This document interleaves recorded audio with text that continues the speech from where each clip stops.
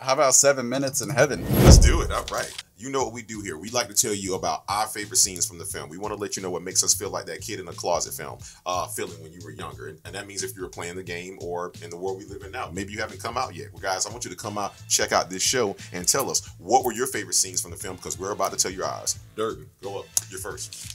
My number 3 is I love this movie because it made this segment very easy because the scenes are so clearly defined, and I didn't really go by like scenes. I did the story, like with which commandments were my favorite. My number 3 was don't take the Lord's name in vain, because you have the character of Jesus H. Christ played by or Justin Thoreau.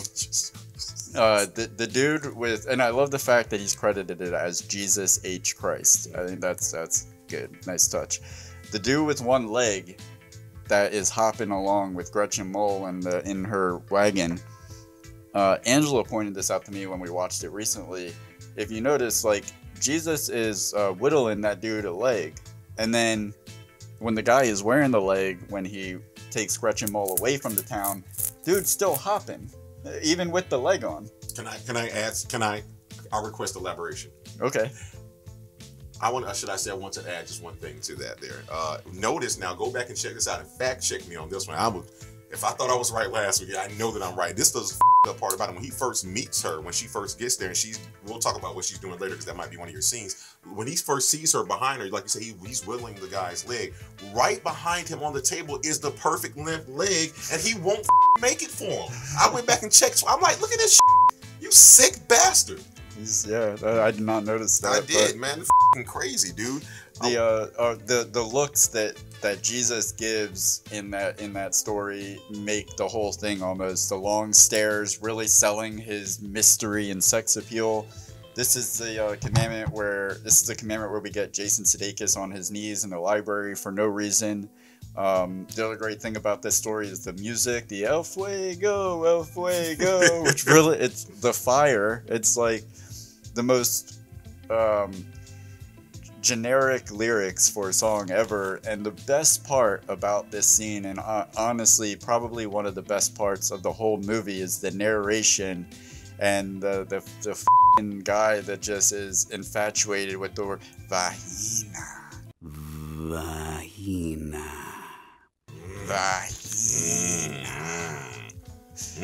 One of my favorite parts is when Paul Rudd comes out in front of the 10 Commandment tablets, and if you look there, he starts to go into a story about Gretchen. He's like, you know what? Never mind. You didn't come here for this. You don't want to hear my shit.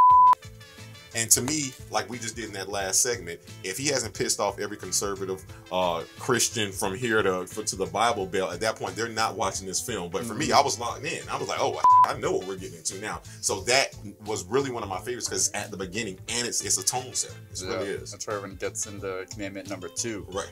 The deuce. Poop. Speaking of number 2, the deuce, poop.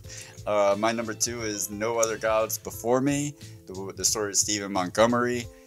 30 seconds into the movie, and you have Adam Brody jumping from a plane, to which the instructor holds up the parachute to let us know that he's leaped from the plane enthusiastically without a parachute. And you get the sleazy reporter, LaFonda. The way he spits before any take, before the cameraman yells action, he's always got to spit before his first line. I thought that was hilarious. He's like, God, you smell good. Is that coffee breath? Okay, 5, 4, Tell me later. 3, 2. Thanks, Jim. And then in the studio, he's like, Lift me up into the heavens. You lift me up beyond the sky. Look out. 4, 3. Then you have Ron Silver as the agent. When it shows Ron Silver in the office, and you only see the agent, Ron Silver, and Harlan Swallows, the ventriloquist. Oh my gosh. And he's like giving this dude a reaming, and you're like, obviously, these scathing words belong to the ventriloquist. This is who they're directed to. And then it reveals this poor girl sitting there who, like, get the hell out of my office, and she has to leave, and it leaves you to wonder, what about this person's performance could be so vile that she deserved these words, not the ventriloquist. What is worse than ventriloquism? This okay, and this is why I say we have the same one on that one. That was definitely one of my top 3 scenes. And did you see the way Ron Silver looks at Harlan Swallows after she leaves? He's like, how the hell did she get in here? Yeah. But this is my thought process. This is the way I took it. I took it as, and I guess I shouldn't have took it that way, but at that moment in my mind, I thought they were playing off of it. In my mind, this is how I saw it when I first saw it. It was like the office, the boss, the secretary, the performer, the firing. One of these things are not like the other. And in my mind, I thought, because the movie was so obscure, I still thought that the ventriloquist was the secretary. And he was like, and so when he was like, how the hell she get in here? He answers him with the little question. I'm like, oh, shit. And when, like I say, that's just a brilliant setting because, again, it's playing with your mind and they're not feeding you the narrative. She gets out there and runs out of, oh, like, now you can be dramatic. Yeah. You know what I'm saying? But that was a good one, man. Really good. And then in that story, like, you get one of my favorite songs in the movie, the theme song to Going Nowhere, I think is the name of the show about Stephen Montgomery. With the 2 feet firm in the ground. Ain't no turning around. My time is coming to town. And there ain't no shaking. 2 feet firm in the ground. It's fantastic. A perfect parody on those types of songs. Oh man, I know we're going back and forth, but I got to get this one out because you didn't steal in my thunder on that one, but that was definitely one of my favorite ones. This is a honorable mention one for me, and I don't know if you have it in there, but god damn it, man, talk about slapstick comedy. Literally, hey, daddy loves you. Daddy loves you. Daddy loves you. Well, that shit there, like that kid had to be like, man, what am I signing up for? It looked like he really smacks this kid. Set up a catch game. I set up the VCR. Ray! I set up the VCR. Ray! I set up the VCR. Ray! Ray! Ray! Ray! Ray!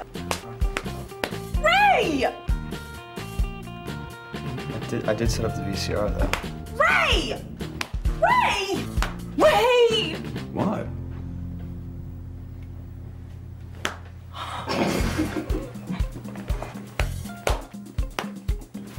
Ray! Ray! Ray! Ray! Ray! Ray! Ray! Ray! Ray! Ray!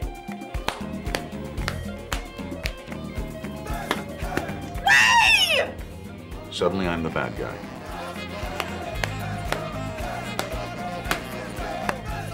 Ray! Ray!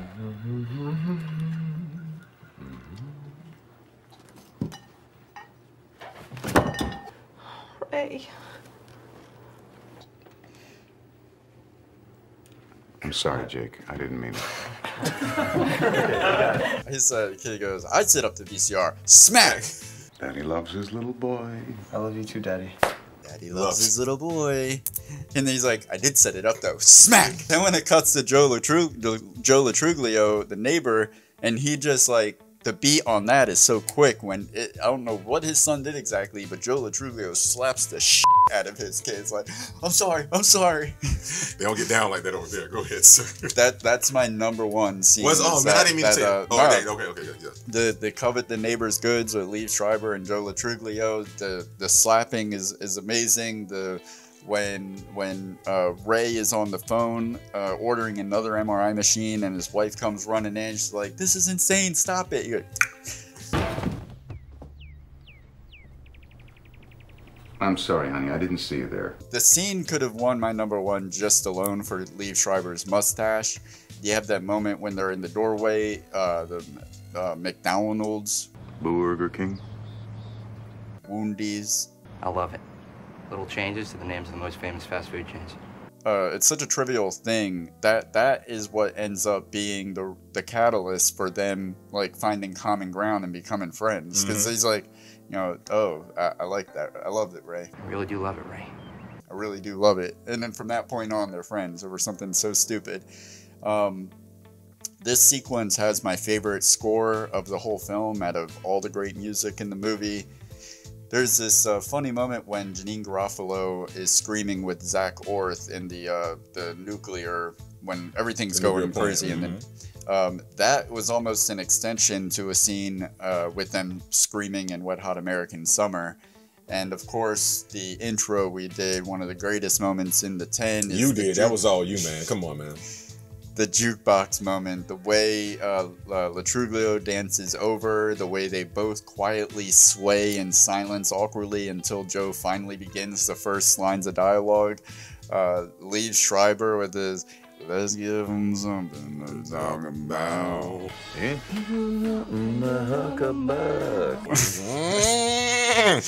Right. Killed it. And I've never seen Liev Schreiber in a role like that, which made that scene extra enjoyable. Cotton, man, you've come a long way. Man, my number one, man, I don't even need to see it, but to me, that courtroom scene with that beautiful black, she had to be from Wakandan judge. Listen, man, that was a classic. The dialogue, the pacing, the timing, like that scene could have been over in like 10 seconds. She was like, You want to go through the whole rigmarole? they comes back like 3.5 hours later. She was like, ain't that what I said 3.5 hours ago? So she's so pissed off at that. So anybody that even looks at her the wrong way for the right reason is going to get slew. And that's why that guy got fired. He was probably like, thank you, judge. Thank you. Thank you. And she was like, and you're disbarred. Is that how the judicial system works?